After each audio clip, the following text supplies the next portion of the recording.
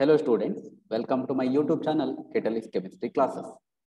So in today's session, I am going to discuss some basic concepts of chemistry synopsis for competitive exams. Okay, before starting the concept, if you are not subscribed to my YouTube channel, please do subscribe and share it to the maximum. Okay, first we'll go for nature of matter. We know that matter is anything that has some mass and occupies some space, and which can be classified into three different types on the basis of physical properties like physical state. There are solids, liquids, and gases. And these three states are interconvertible by changing the conditions of temperature and pressure. So one more physical state is there, that is plasma. Then the chemical classification of matter that mainly classified into two types, mixtures as well as pure substance. We know that mixture, they contains two or more substance in any ratio. Pure substance, they contains two or more substance in a fixed ratio. Again, pure substance is further classified into elements and compounds. Elements consist of only one type of particle, which may be atom or molecule, like hydrogen molecule, sodium atom, lithium metal, like that. Compounds, it is formed by the combination of two or more elements in a fixed ratio. Like if you consider inorganic compounds, let me take an example of aluminum chloride, AlCl3, then barium sulfate, BaSO4, like that. And if you consider organic compounds, the examples are CH3CHO, that is ethanol, then C6H5OH, that is phenol, like that. And if you consider mixtures, again they are further classified into homogeneous as well as heterogeneous. And homogeneous mixture, their components mix completely and they have uniform composition throughout. And if you consider heterogeneous mixture, the components of the mixture remains separate. The composition is not uniform throughout. So here we can observe the homogeneous mixture. So for an example, we take sugar solution or salt solution, which looks a crystal clear without any separation layer. And if you consider heterogeneous mixture, which do not have a uniform composition throughout, and we can clearly identify the layer of separation between the components. So for example, we can take mixture of sugar and sand and salt and mud particles, like that. Then the International System of Units, that is SI units. SI system has 7 base units which pertain to seven fundamental scientific quantities like length, mass, time, temperature, amount of substance, electric current, luminous intensity. And their SI units: length, meter, mass, kilogram, time, seconds, temperature, Kelvin, amount of substance, mole, electric current, ampere, luminous intensity, candela. Then, based on those 7 basic quantities, we can also use the derived units, like the units of all the physical quantities cannot be or can be derived from the 7 fundamental SI units. These units are known as derived units. So if you consider the examples like area, volume, density, acceleration, energy, heat capacity, then electrochemical equivalent, these are the derived units and their relationship with the fundamental units and along with the symbol. It's there in the table.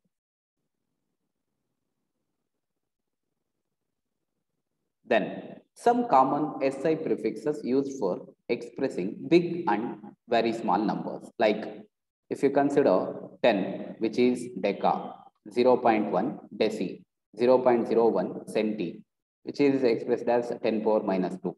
Then 0.001, that is 10 power minus 3 milli, 10 power minus 6 micro, 10 power minus 9 nano, 10 power minus 12 pico, 10 power minus 15 femto. Similarly, 10 power 2 hecto, 10 power 3 kilo, 10 power 4 myria, 10 power 6 mega, 10 power 9 giga, 10 power 12 tera. Then, is there any difference between mass and weight? Yes, We know that mass is the amount of matter that is present in an object, whereas weight is the force exerted on an object by gravity, which means weight of any of the substance which depends on the gravity. So that if you consider here, if the person is having the mass 120 kg, then his weight in earth is 120 into 10. Similarly, the same person has the same mass in other planet, like he has a mass of 120 kg, but weight 200 N, which depends on the gravity. Then significant figures. The uncertainty is experimental or calculated values is indicated by mentioning the number of significant figures. First, what is meant by significant figures? These are the meaningful digits which are known with certainty. Then, the rules for determining the number of significant figures are, in any number, if all the non-zero digits are significant, like 285 centimeter, which consists of 3 significant figures. Zeros preceding to first non-zero digit are not significant. Such zero indicates the position of decimal point, like 0.03 has only one significant figures. Zeros between two non-zero digits are significant figure. Like if you consider an example of 2.005 has 4 significant figures. Zeros at the end are right or significant provided they are on the right side of the decimal point. Like 0.200 has 3 significant figures. And if a number ends in zeros that are not to right of the decimal, then the zeros may or may not be significant figures. 3500 may have 2, 3 or 5 significant figures. Counting number of objects have infinite significant figures, and in numbers written in scientific notation, all digits are significant. Then exponential notation or scientific notation. In case a number ends in zeros that are not to the right of decimal point, it is not essential that zeros are significant figure. Or in case of a large numbers or a very small values. So in calculations, which may feel difficult, so that we can convert that number into exponential form or scientific notation. For example, if you consider like the first example, 2000, wait for a second. So if you consider that example like 200000, which is equal to, or if the decimal is here, if we shift the decimal towards the left hand side, like here, so it crosses up to 5 digits. And the decimal, if it is shifted to the left hand side, then the exponent becomes positive. That will increase by 1 unit if it crosses 1 digit. Similarly, that number is written as 2 into 10 power 5. Similarly, 2700 can be written as 2.7 into 10 power 3. 123 can be written as 1.23 into 10 power 2. Then 0.81, here the decimal has to be shifted towards a right hand side. So that if the decimal is shifted to the right hand side, then the exponent decreases by 1 unit if it crosses 1 digit. So that it can be expressed as 8.1 into 10 power minus 1. Similarly, 0.0971, which can be written as 9.7 into 10 power minus 2. And 0.000002. So that can be expressed as 2 into 10 power minus 6. Then laws of chemical combination. So in that we have 5 laws. The first is law of conservation of mass, and that was proposed by Antoine Lavoisier. It states that matter can neither be created nor be destroyed in any chemical changes or in any physical state changes or chemical reaction. So let me take an example. Here we have mercuric oxide, which is having 100 grams, which on heating, it undergoes decomposition to give mercury as well as oxygen. So mercury, which is having 93 grams, and oxygen, which is having 7 grams. If we add these two mass of mercury and oxygen in the product, which may be equal to that of the mass of the reactant. Then law of definite proportion or definite composition. It was proposed by Joseph Proust. It states that a given compound always contains exactly the same proportion of elements by weight. If you consider the preparation of carbon dioxide in different methods, like carbon on heating in presence of oxygen gives carbon dioxide. Calcium carbonate on heating undergo decomposition to give calcium oxide with the liberation of carbon dioxide. Sodium carbonate on treating with HCl gives NaCl, H2O and carbon dioxide. Methane on oxidation gives carbon dioxide and water molecule. So in all these methods, the common product obtained is carbon dioxide. If we take the ratio of carbon and oxygen in carbon dioxide, which is same as 12:32, it is 0.375 in any of this method. Then the third law of multiple proportions, and it was proposed by John Dalton. It states that if two elements can combine to form more than one compound, the masses of one of the element that combines with the fixed mass of the other element are in the simple whole number ratio.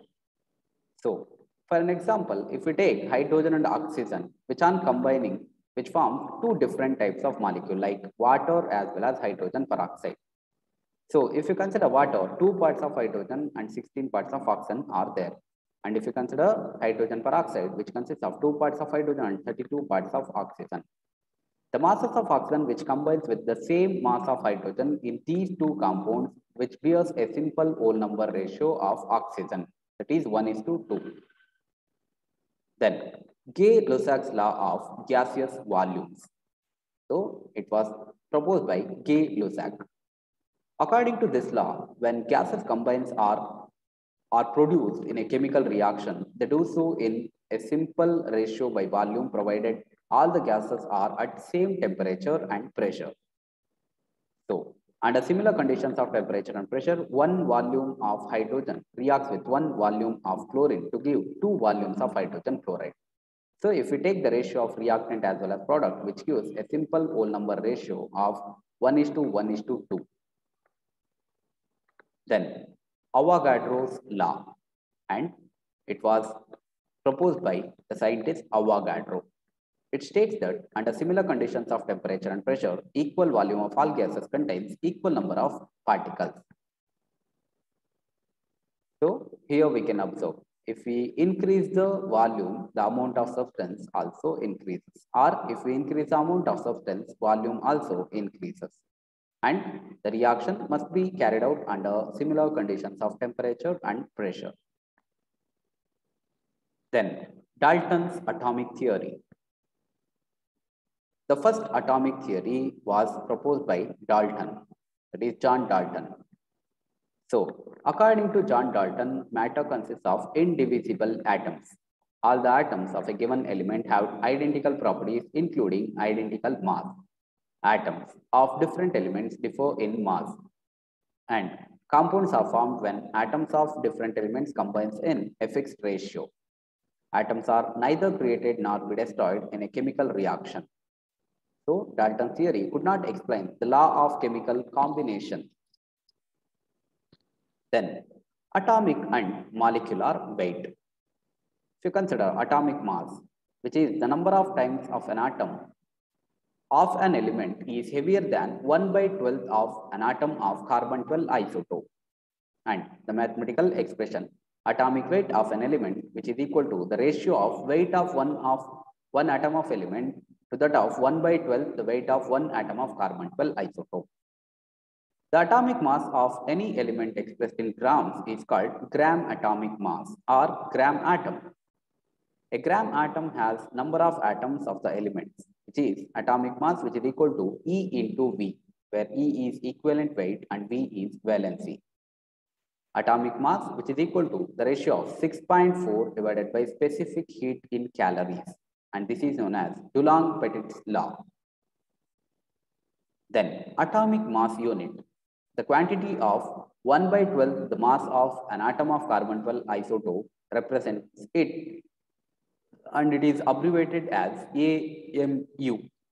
1 AMU, which is equal to 1.99 into 10 power minus 11 divided by 12, which is equal to 1.66 into 10 power minus 24. And the atomic mass, which is equal to mass of one atom of an element to that of 1 AMU. And here, the term 1.99 into 10 power minus 23 gram is weight of one carbon-12 isotope. Average atomic mass. In case of isotopes, like atomic mass is considered as average atomic mass. It is equal to M1A1 plus M2 into B plus M2C divided by A plus B plus C. So here M1, M2, M3 refers to masses of isotopes. A, B, C are their percentage ratio or abundance, natural abundance. Then molecular weight. It is the number of times a molecule of any compound is heavier than 1/12 of an atom of carbon-12. Mathematical expression, molecular weight, which is equal to weight of one molecule to that of 1/12 the weight of one carbon-12 atom. Gram molecular mass is the molecular mass expressed in grams. 1 gram molecular mass is also known as 1 gram molecule. Example, molecular mass of carbon dioxide is 44 AMU or 44 U. That U represents unified mass. Therefore, the gram molecular mass of carbon dioxide is 44 grams. Determination of molecular mass in different methods like vapor density method. We know that molecular mass is equal to 2 into vapor density. And what is vapor density? So vapor density, which is equal to weight of a substance in gram into 22,400 divided by volume at STP, standard temperature and pressure. Or we can take the vapor density as a ratio of weight of a certain volume of a gas or vapor under certain temperature and pressure to the of weight of the same volume of hydrogen under same temperature and pressure. Then Graham's diffusion method, R1 by R2, which is equal to square root of M2 by M1, where R1, R2 are the rate of diffusion or effusion of two species, while M1 and M2 are their molar mass respectively. Then equivalent weight. So equivalent weight of different species are having different formula, like equivalent weight of element, molecular mass to that of valency. Equivalent weight of an acid, molecular mass to that of basicity of acid. Equivalent weight of base, molecular mass to that of acidity of base. Equivalent mass of salt, formula mass to that of valency of cation and number of cation. Equivalent mass for oxidizing agent, formula mass to that of number of electrons gained per molecule. Equivalent mass for reducing agent, formula mass to that of number of electrons lost per molecule. Then mole concept. A mole is defined as the amount of substance that contains the same number of entities as present in 12 gram of carbon-12 isotope. Or mole is defined as the amount of substance that contains Avogadro number of particles. So mole is the ratio of mass of a substance to the of molar mass of the substance. In terms of volume, mole, which is equal to volume of substance in liter to the of 22.4 liter. Then what is meant by Avogadro number?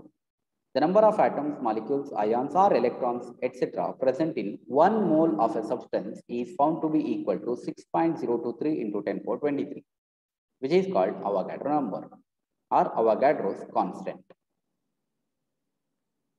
Then mole triangle, which gives the relationship between mass of a gas with number of moles, volume of a gas at STP, and the number of moles or number of molecules is given by the mole triangle. So, number of fundamental particle divided by Avogadro number gives number of moles. Number of moles multiplied by Avogadro number gives number of fundamental particles. Similarly, mass of substance divided by molecular mass gives number of moles. Number of moles multiplied by molecular mass gives mass of a substance. Number of moles multiplied by 22.4 liter or dm cube gives volume occupied by gas at STP in dm cube. Volume occupied by gas at STP in liter divided by 22.4 liter gives number of moles. So this is mole triangle. Then 1 mole of atom, which is equal to mass of an element to that of atomic mass. Mass of one atom, atomic mass divided by Avogadro number of particles. 1 mole of molecule that contains Avogadro number of molecules, or which is equal to gram molecular mass of the substance. Mass of one molecule, that is molecular mass divided by Avogadro number of particles. Moles of a compound, mass of the compound divided by its molecular mass. Number of moles, mass of the substance divided by molar mass of the substance. Number of molecules, which is equal to n into Avogadro's number. Volume of gas at STP, that is n into 22.414 liter. Volume occupied by 1 mole of a gas at NTP is 22.4 liter. Then percentage composition and chemical formula. Percentage composition of an element is a compound, in a compound is given by mass percentage of an element, which is equal to the ratio of mass of an element in 1 mole of a compound to that of molar mass of the compound into 100. Chemical formula, which can be classified into two types, molecular formula and empirical formula. Chemical formula that indicates the actual number of type of atoms in a molecule are called molecular formula. For example, molecular formula of benzene is C6H6. Empirical formula. Chemical formula that indicates only the relative number of atoms of each type in a molecule are called empirical formula. That is, empirical formula of benzene is CH.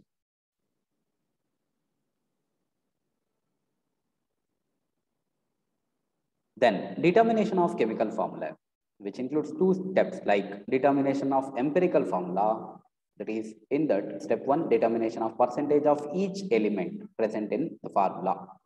Step 2, determination of mole ratio. Step 3, making it whole number ratio, very simple whole number ratio.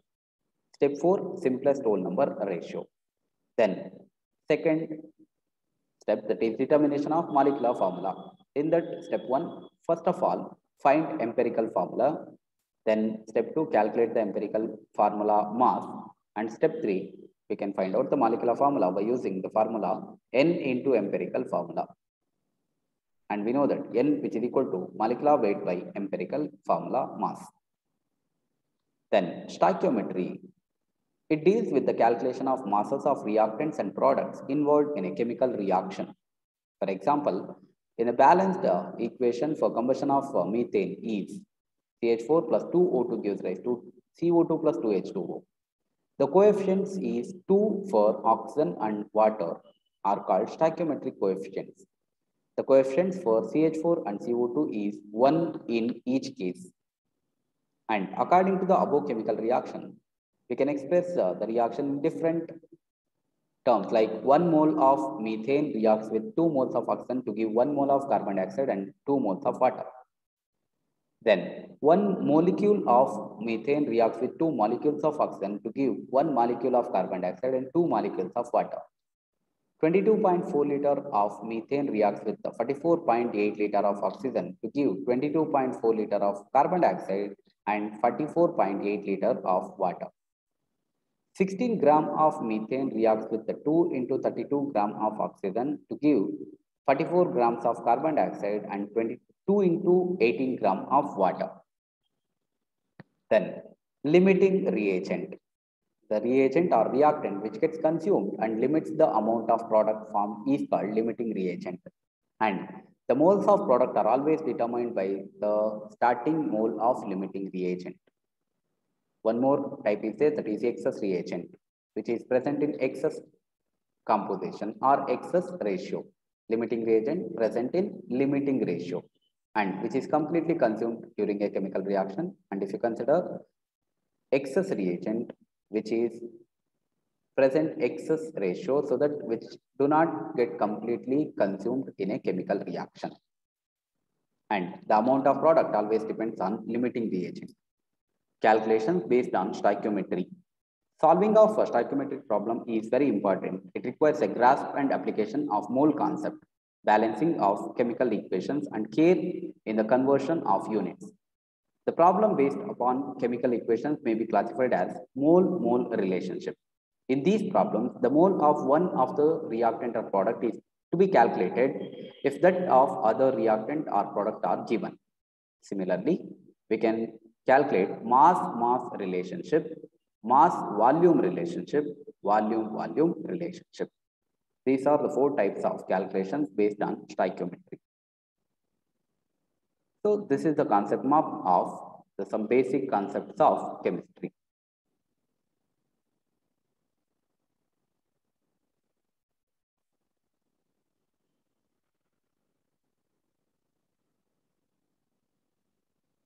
Okay, students, if this video is helpful for you, please like the video and subscribe to the channel, and please do share with your contacts.